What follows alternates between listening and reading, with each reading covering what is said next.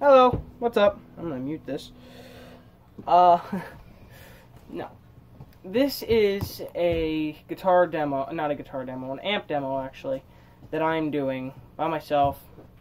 No one's telling me, no one's giving me an amp, no one's, it's not by Fender, it's just me, myself.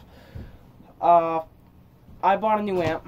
It's a Fender Bassbreaker, and the reason I'm making this video is because you can basically get any tone you want out of it, except if you're looking for that heavy metal, because you're not going to get it out of a Fender. But no, if you're more like a country guy or like a blues guy, like that's all I've been playing lately is blues. That's why I bought the amp, for blues. But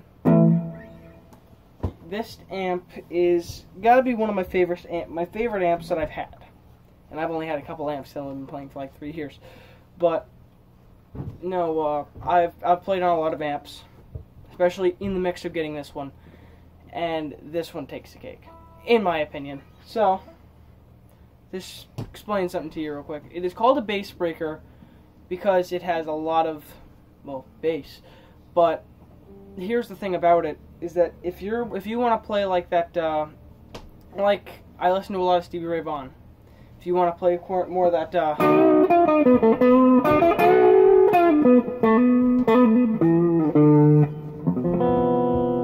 if you want to play more like that kind of style, the one thing you have to do is, like your middle, alright, turn it all the way to treble, and your treble, turn it the same way as the middle is pointing.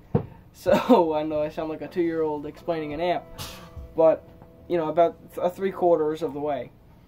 I have my bass sitting in the middle, but the sound that I'm getting out of my amp right now is because of that. But if you're looking for like a, like that warm, more bassy chord progression type of tone, like your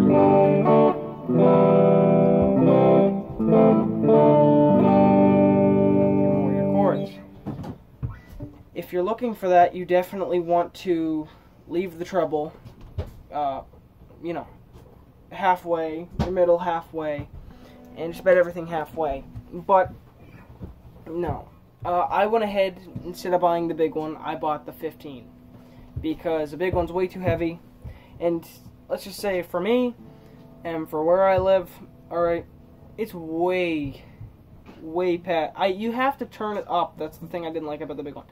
You have to turn it up just about all the way in order to get any sound out of it. And you couldn't, like, just turn up the treble, because there wasn't, like, any treble. Not my type of amp.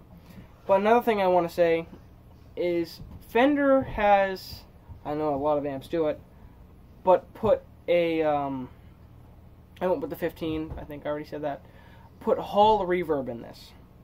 And if you don't know what that is, give me a second, and I'm going to show you.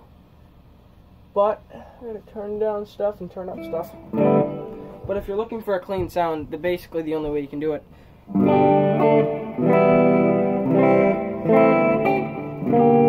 I messed up that so bad.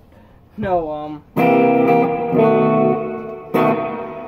yeah, you can hear it. It just sounds like you're in a school hall, just, You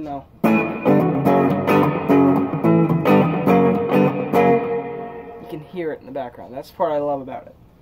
But if your distortion, that's another thing. If you're used to Marshalls and everything, if you're used to Marshalls, your orange, your typical grunge, you know what I mean?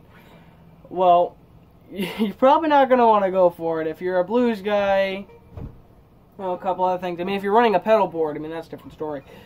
But here's the thing about the distortion. It's not a button. Everyone, like myself, you're used to a switch, a little button, like on a Fender, not a Fender, my bad. Like on an orange, it's a switch. On a Marshall, it's a button. On here, it's a little bit crazy. I'm gonna pick up the phone for a minute. It's gonna be really crappy video. But let me just mute this and put the guitar book down for a sec. You see your structure in your gain? There's bright. I would never take it off of bright. I love that part about it. I would never take the amp off of bright. I'd just leave that on full time. because if not, really it makes no difference to me. But your structure, how you have your low, your medium, and your high there, is basically for your gain. Like, I have to turn down my gain a hell of a lot, with low on for your, your country, whatever you want to call it. But if you're looking for blues, I go medium. If you're looking for kind of like a grungy blues, you really can't escape the blues just about anywhere. So I would go for high. But I put on a couple videos. I think I'm putting on one actually. I had to go through and edit a lot of stuff. Oh yeah. Sorry, brother. Thing I would definitely do is every time before shutting it off, there's a mute, which is like your standby. I put it on mute and then I go to power because something happened with my. I've had about 3 of them, and the thing about them is that if you don't mute it before you power it off, it's rough on the amp itself. I don't know really. I don't quite get it. Like, it's not quite like an orange. Once again, not like an orange. So yeah, I would mute it because my I don't. And then I started getting this buzzing sound, and then I had to take it back. And they gave me another one, and I took that one back, and then they gave me another one, till they finally said, "What are you doing wrong?" And I said, "Well, I'm not pushing the mute button." So, yeah. It's the Fender Bassbreaker 15. I said brace, again. Bassbreaker 15. So, yep. That's all I got. And, I'm gonna play a little bit. Now I'm gonna end it. So, yep, once again, I'm Bob. Everyone knows me. I'm wearing glasses because I'm tired. So, yep, we're going to put it on a high, crank up the gain, and we're going to turn up that son of a treble right there.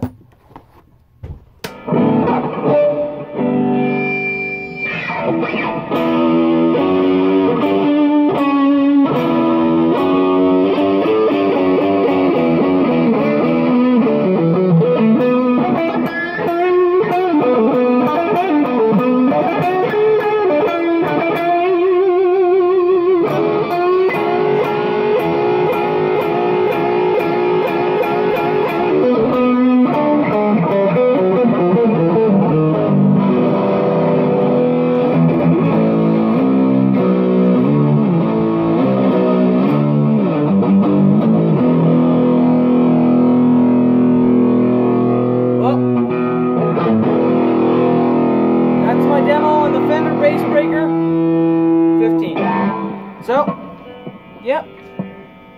Thanks for watching. Like it, subscribe it, send it to someone. Whatever. Like, subscribe, share.